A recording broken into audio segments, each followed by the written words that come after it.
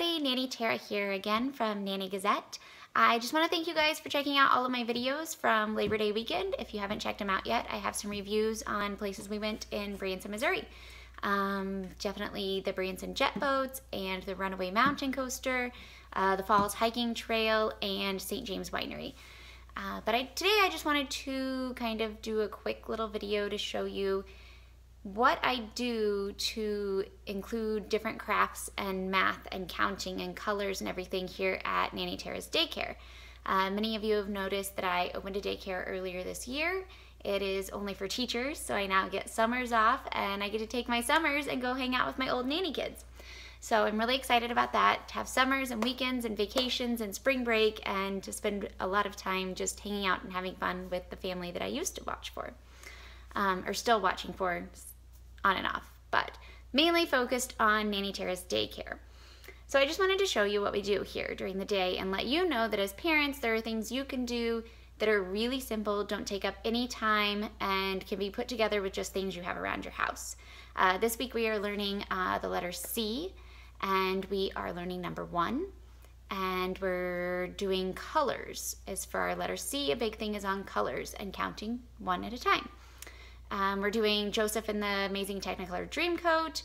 Later on this week, usually on Wednesdays, we introduce the Bible lessons fully. We'll talk about them throughout the week, but really Wednesday is our focus. Worship Wednesday is our focus on the Christian aspect of the daycare. But today I want to show you what I did to throw together a craft. And I do the crafts usually after nap time. We've gone through our day and we may have time to do the other things, or we may still be working on some of our circle time that we haven't done yet.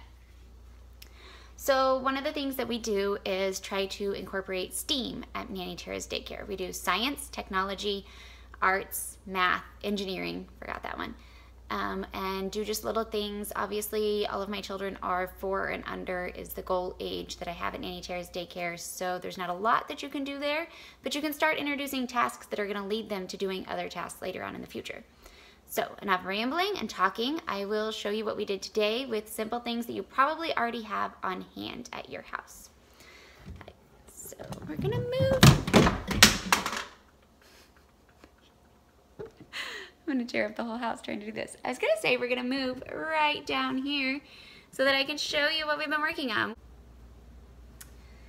Alright, so like I was saying earlier, we are doing the letter C this week, and color starts with C. So our math game that we are trying to do to work on our incorporating STEAM into our classroom is really, really simple. We took a whole bag of these puff balls. I buy them at the dollar store. I do not use them for crafts. They are a nightmare for crafts. They don't glue to anything. Parents, you know what I am talking about. They fall off of the project, your kid screams, they cry, they can't get it back on, you end up trying to find hot glue guns and super glue and your fingers get glued together. Don't bother, just don't use them for crafts.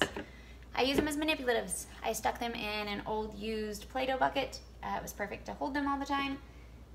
Recycle, reduce, reuse. So I want to show you I did a really, really fast craft. Not craft, I did a really fast math game. Manipulative, working with our letter C for the week and our number 1 and working in a math concept. So I went to the cabinet and found how many different pieces of construction paper I could find. I was able to find, I think, 7 different pieces of construction paper. I stacked them all on top of each other, cut them in half again, came up with these nice small sizes, and we will reuse these whenever we're done, put them right back into the craft area, and the kids can cut them up, use them for whatever, cards and whatnot. So I just dumped out all of them puff balls. Don't need those, dump them out.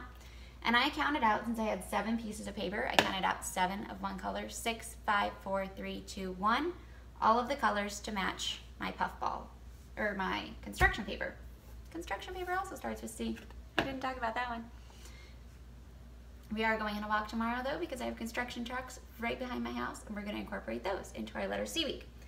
So we're also doing number 1. So I let the kids take out just 1 puffball at a time. I didn't tell them what we had to do. We just started working. I had all of the puffballs in. I've already got some set out just to save some time, but they took out 1 at a time. Even the 14-month-old took out 1 at a time and would show me which one matched where it would go. And he'd put 1 blue on blue. I also had a 3.5-year-old, so I didn't help her know where to match because she should know how to do that by now, and she does. She did a very good job. And she picked out only one, so that was something she had to work on, only doing one and taking turns. So she picked out one, and we separated them all out. I'll go through it quickly. We separated out all of our little puff balls until we had all of the bucket empty, and then taking turns one by one, working on one this week, working on our colors, putting all of our puff balls in. Once we got to this part right here, where we had all of our puff balls on the sheets of paper, I made sure the papers were in a mixed up order so that we could find which one had the least amount on it. This was a project more for the 3.5-year-old than it was for the 14-month-old, but I reiterated to him, the yellow one has the least. Plain and simple, you can incorporate STEAM activities into your day, no problem. We separated them out, then we moved them up by 1, 2, 3, 4, and so on. Look at that, I have 2 4s.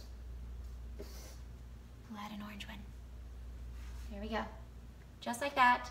This project cost me no money because I already had the puff balls, I already had the construction paper. I'm going to reuse the puff balls and reuse the construction paper. I got the puff balls at the dollar store. This year I got the construction paper at the back to school sale, but I also buy it at the dollar store sometimes, and I buy it at Christmas for the Christmas sale. Usually Crayola has a craft Christmas sale. So that's it. Took me less than 2 minutes to get this project set up because I already had the stuff. I already knew what I was going to do. I was incorporating math. We did least to greatest. We counted things out by 1 at a time, and we incorporated our colors. So we did C, we did number 1, and we had fun.